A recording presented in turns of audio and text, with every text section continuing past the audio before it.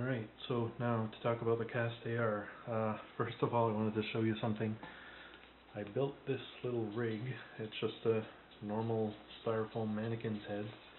I chopped off the head and added two Sony action cams for each eye.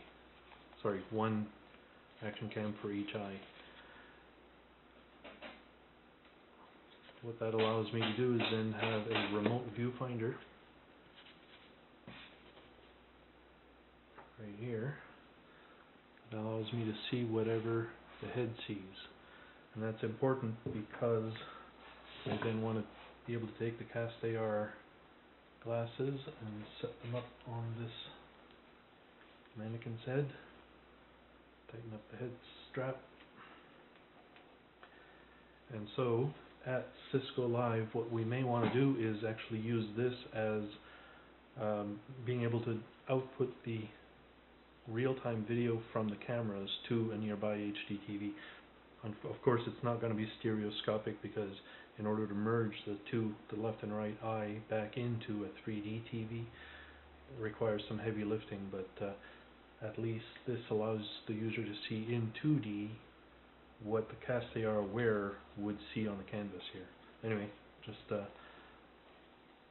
something to consider. Okay, so I have a diagnostics window here just to show one of the problems I'm getting with this specific unit. So in this debug window over here, I'm not capturing it by a frap, so I'm hoping that camera can pick it up okay. Actually, let me do that. Zoom out a little bit. So what you're seeing here is the constellation of LEDs being broadcast by the fiducial. The fiducial is part of the castAR system. It's what the glasses pick up on to recognize its anchor point within the VR space. That translates in-game to the virtual camera's location so that it then renders the image appropriate for the castAR's location in real space.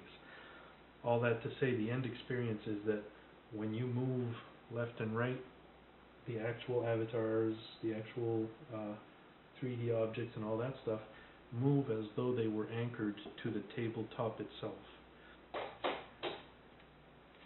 So what you're seeing in each of the Oculus Rift is, of course, the point of view of the person driving. On the canvas, you see both avatars running around on the 2D HTML5 canvas, a flat representation. The castAR is exactly the same as the HTML, except it's in 3D. So as you can see, those are the two. Hang on, glasses are losing their tracking. It's going to be tricky.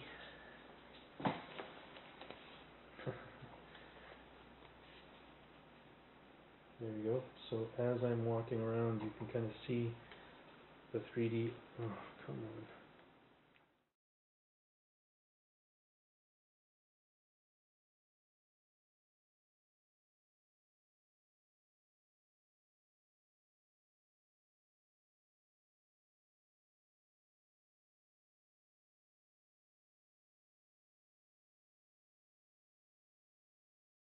So unfortunately, as you can see from the recorded video from the castAR glasses themselves, if we manage to display this in a separate room, a darker room, you still kind of have the problem that the 3D models are quite small on the entire canvas. If I want to be able to show the entire topology at once, it's quite minuscule, and it's going to be difficult to point those things out to whoever's observing.